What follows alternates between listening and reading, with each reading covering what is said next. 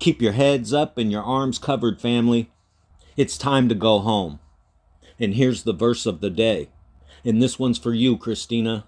John 11:26. And whosoever liveth and believeth in me shall never die. Believest thou this?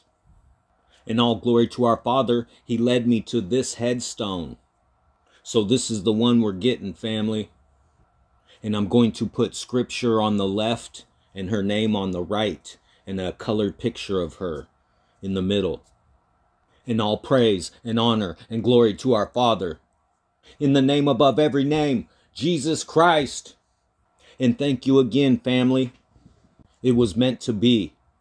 As soon as Jesus Christ showed it to me, I knew it was the one. So I went and showed Grammy. And right when I showed her, I realized it's granite marker number 137. And Christina's gravesite is number 13, row 7.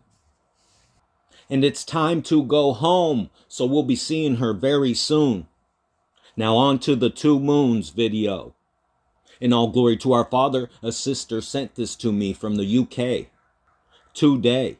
And she said, "Hi, Patrick, my son sent me this clip of 2 moons. I hadn't said anything to him about 2 moons. I thought I would share it with you. I forwarded it on to you. You could see his email address. I know he won't mind. Perfect timing. Catch up with you soon."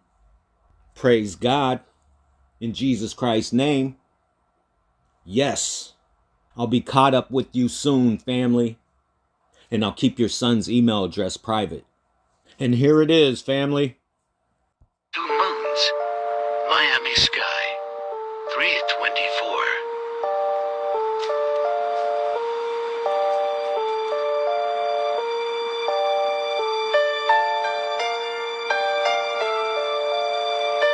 For those non-believers, no filter, no window.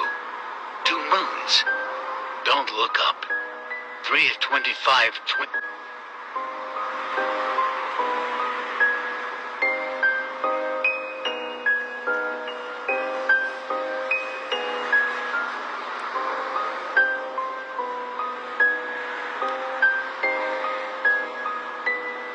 All right, family, so if that's real, that's off the charts.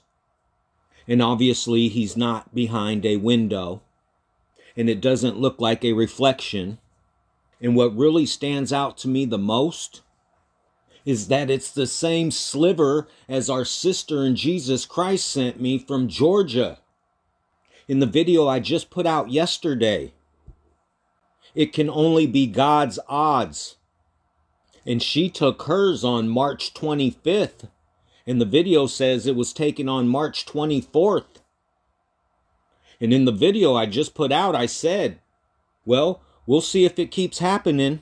Looks like it happened again, so keep your heads up. Hopefully we'll all start seeing it right before Jesus Christ comes and gets us. And he's coming.